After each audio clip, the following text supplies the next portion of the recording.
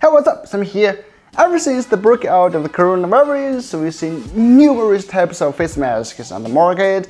I personally have reviewed some masks, like the normal K95 ones, even the electric ones.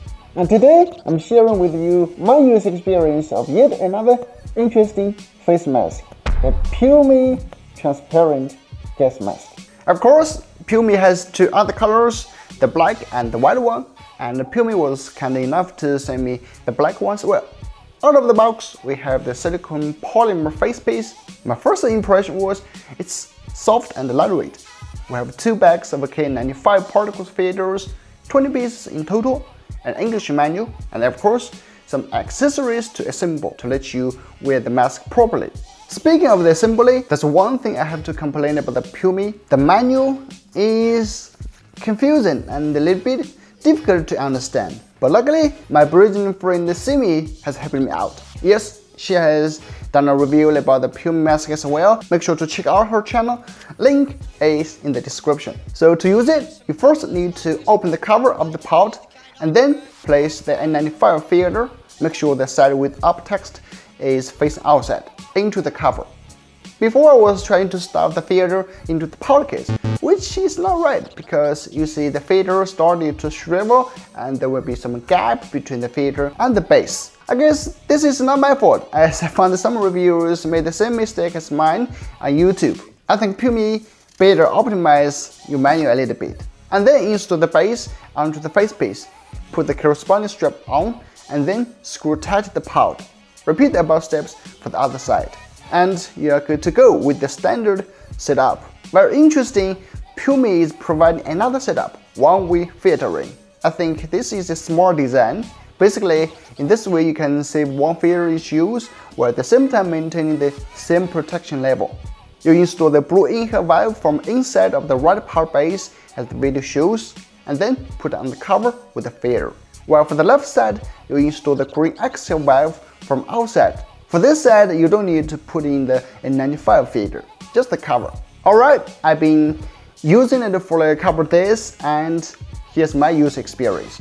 The first question you might have maybe is the exact same as mine. Is this thing safe? Well, I guess it's safe because when I wear it, I can feel there's no gap between my face and the mask due to the soft material purME is using. That means there's less likely that you are going to inhale those unfiltered air. Even sometimes when I wear the mask upside down, I can still feel the mask fits my face tightly. But please don't do that. And now I'm going to talk about the purME mask's comfortability. I'm feeling fine with it. It's heavier than a normal surgical mask that we mostly seen on the market, but lighter than some of the electric masks I've tested before. So I would say the wearing comfort is between the two, but compared to those normal surgical masks, this thing protects you better with its K95 filtering ability. And one really good thing is the adjustable elastic strap. You can always adjust them to fit your head snugly. Not only that, when you don't feel the need to wear the mask, you can just hang the mask on your neck. That's really convenient. You may also want to know the breathability. From my experience, I can breathe freely without a problem, not feeling stuffy or something. However, one-way out setup is a little bit harder to breathe than the standard setup. Of course, just like with other products, there are some downsides as well. One is when you are talking, the sound will get muffled. And this is what it sounds like from a normal surgical mask. And you have to speak louder, closer to the subject. But hey, keep the social distancing. Second is the size. I think it fits most Asians snugly, but it would be difficult for those with large faces. So if that's something you care, better check the size before you buy.